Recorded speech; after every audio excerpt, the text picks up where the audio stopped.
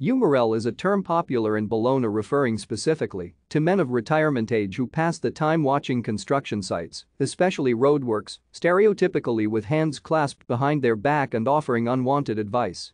Its literal meaning is little man, and it is often pluralized in spelling by adding a L and a final S. The term is increasingly used in other parts of Italy, sometimes in association with zdaura referring to an Umarell's wife. With the above described meaning, the term has been admittedly created by the writer Danilo Masotti in 2005, deliberately distorting the classical dialect of Bologna. Masotti subsequently wrote 2 books and created an associated successful blog.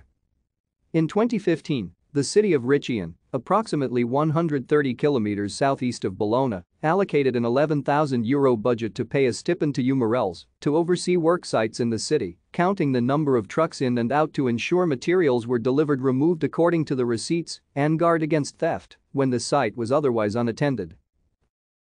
Thank you for watching. Like and subscribe if you would like to view more of our videos. Have a nice day.